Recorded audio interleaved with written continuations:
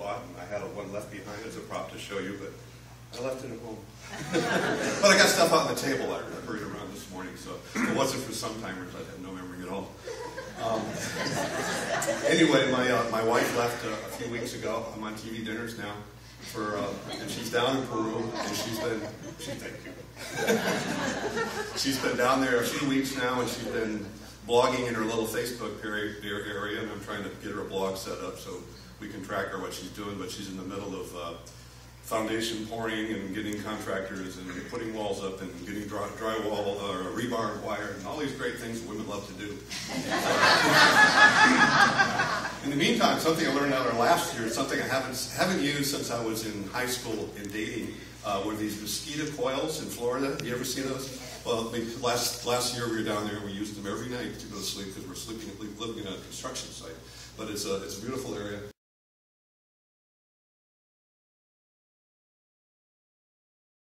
And just a little quick picture. This was a couple of years ago. We started down there. We got some engineering going.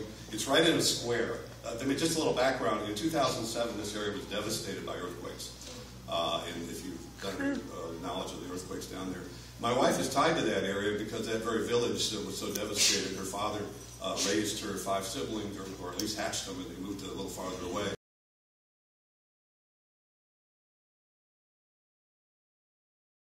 But they kept that property in the family, and it's just been kind of abandoned, and people have been squatting on it and stuff like that.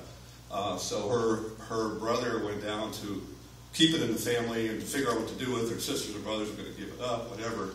And it touched my heart. My wife's fired after the earthquake to say, I'm retired. That village needs something. Let's do something with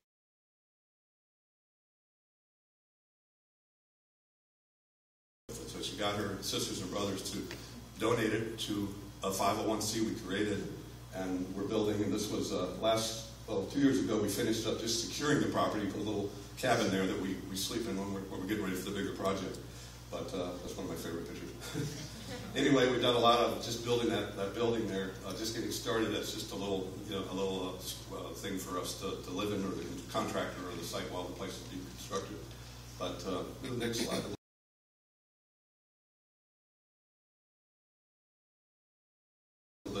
Last year we were down there actually doing the demolition of the old building that was not livable anyway, completely tearing it down. And this year, one more slide.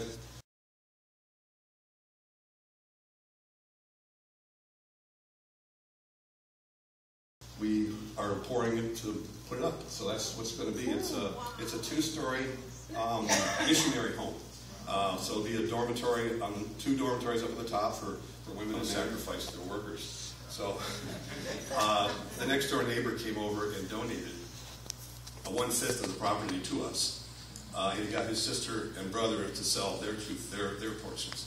So we now own the wall. We took it down right away last year. So the obstacles are falling out of the way with God's help. We're doing all this just from our own savings, what we can raise on the website, as well as some big donations from some of you. We are very active tithers here, and we wouldn't ask anybody to do anything if you're not a tither. But what we really need more than anything else is your prayers, and just to help that out. And things are done with the help with like the pumps, the filters. Paul Masson did this great artist rendering, made a great video out of it. We put it on our website. Paul Masson, listen, Mason. How do you make you French? Yeah, Mosier. It's a cookie. It's just your help, your prayers, your guidance. And my wife's gone down for 2 months, and she'll go back down in August. We've already have 5 people signed up for a missionary trip to go down to help. That's where we're really going to be using it. So we plan to. We've been working with Impact 95 a little bit. They actually went down with them. So just before Lily went down to Ensenada for a trip, just came out of the wind. And Mike Stevens quickly opened up the cabin here, and I got 12 bags of clothes from our church, took down to Ensenada. We learned how a missionary home works. It was just kind of interesting to see that and to get a whole lot of little things just to learn. It was just another touch of God from us. So I appreciate it, and I just wanted you guys to know what she's doing, what we're doing, and my props.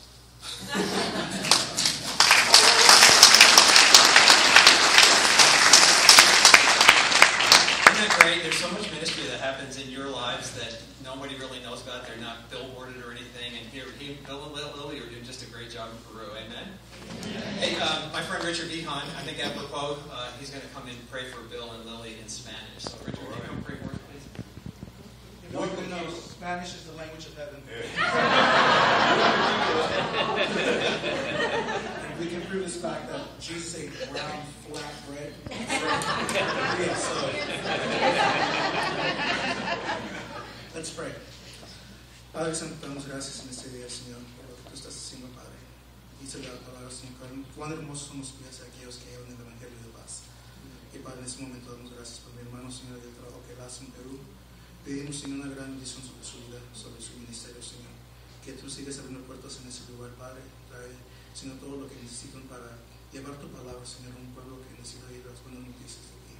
Señor, pedimos que sigas abriendo puertas aquí en San Diego y también en otras partes del mundo, por tus hermanos que puedan venir al lado de él, apoyarlo en su misión. Y solamente, Padre, sabemos que esta obra es tuya y tú, Señor, lo vas a traer a cumplir. Father, we just thank you that you understood that. And even though 90% of people here couldn't, God, we just come together as a family together and we agree that God will continue to do great things in that place. We give you praise and we give you glory in the mighty name of Jesus, and God's people say, Amen. Amen. Amen. Amen.